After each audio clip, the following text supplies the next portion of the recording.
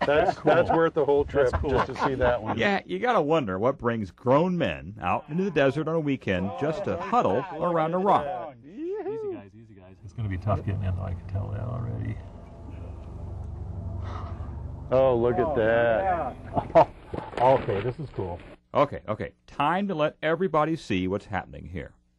It's a young female. Yeah, a young female rattlesnake.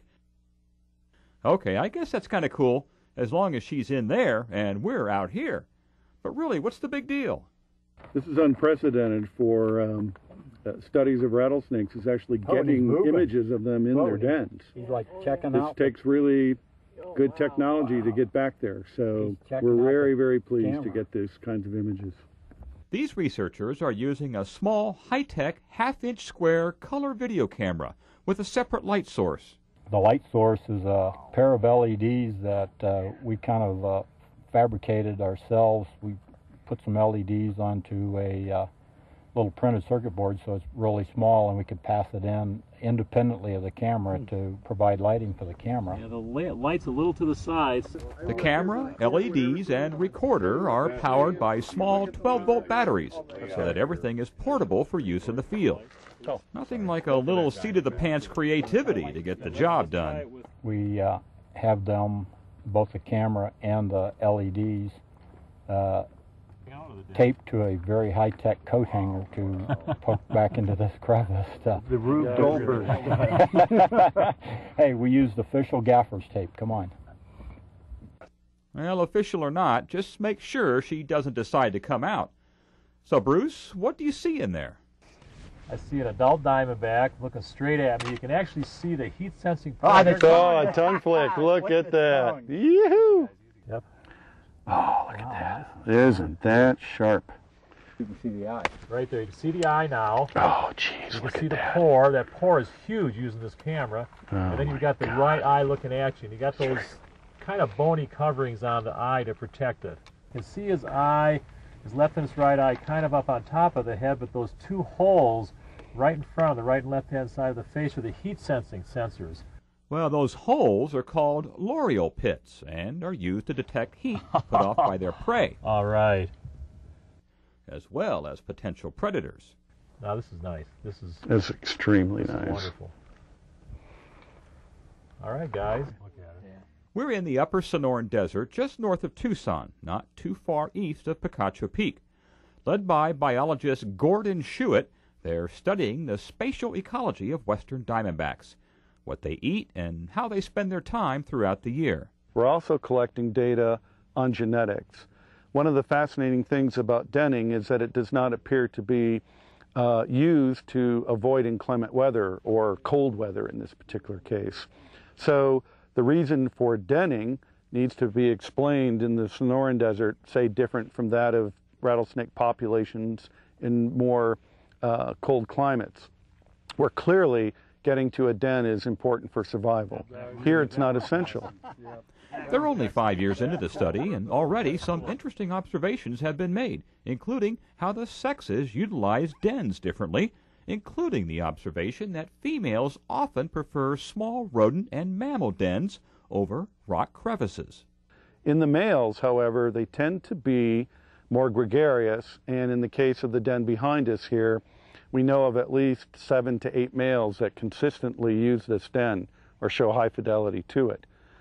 Thus, we are interested in the possibility that there might be a social structure undiscovered at this point that reflects perhaps close kinship, brothers, other family types of units.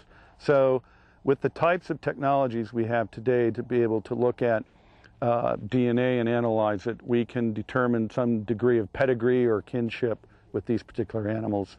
Maybe we have a family here behind us in the den. We're studying adult animals primarily, and so we're looking at animals that already have established their spatial ecology or home range.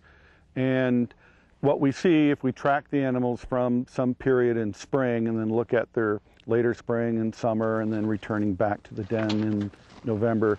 Well, it's a beautiful morning out in the desert.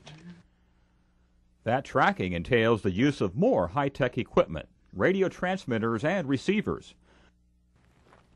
Rattlesnakes are famous for their ability to blend into their surroundings. So if you went out and solely relied on your eyes, well, you'd walk right past most of them. We have marked and microchipped over 100 snakes in a square kilometer area.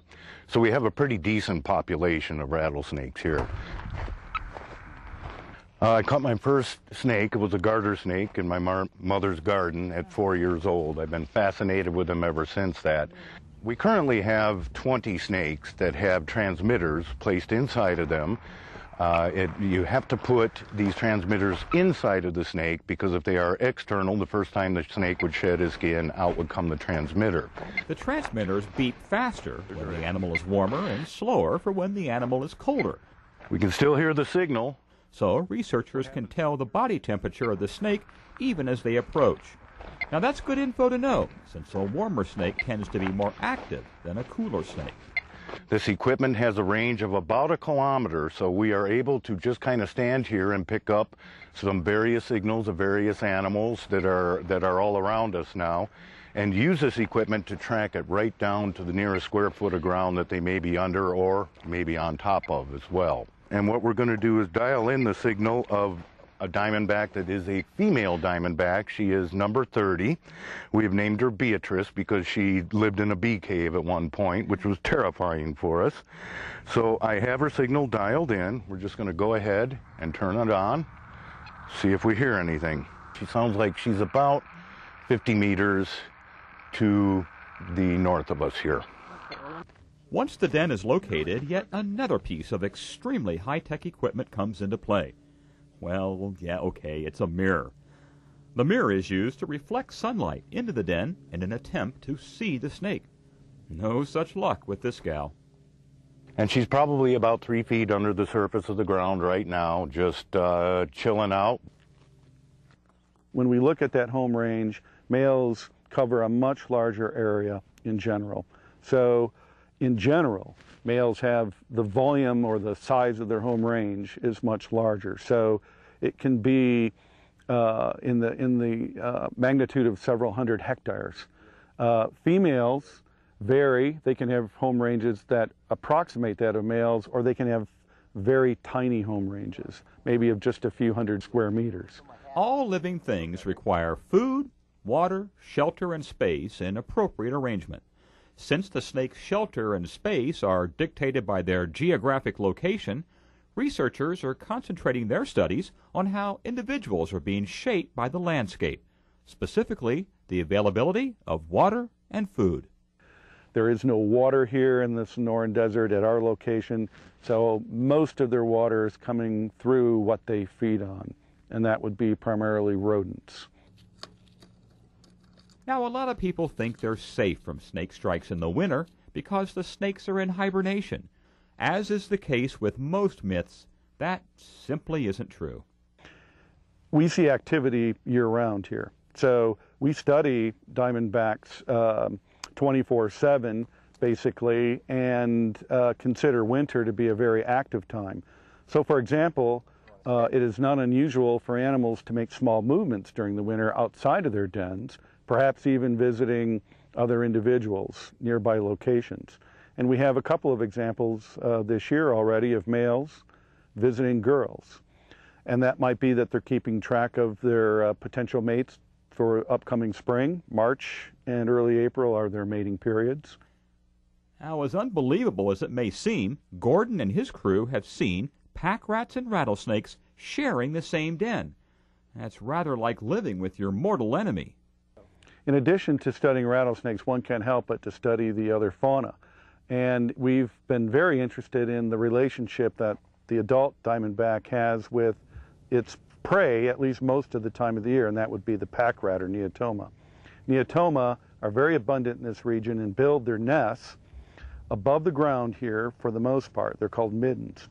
The rattlesnakes during the active season, April through October, are feeding, going to these middens and feeding on the occupants of that midden.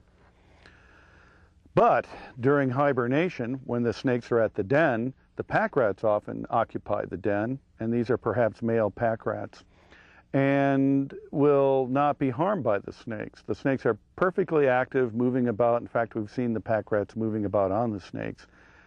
In addition to occupying the den, the pack rats will actually bring pieces of cholla, cactus, in their mouth and stuff the entrance of the den with this material, which seems to deter other potential predators to the pack rat, but also may aid the rattlesnake. So this is something that we're looking at as a potential symbiosis between this particular rodent and the diamondbacks, and that would make for a good study in the future.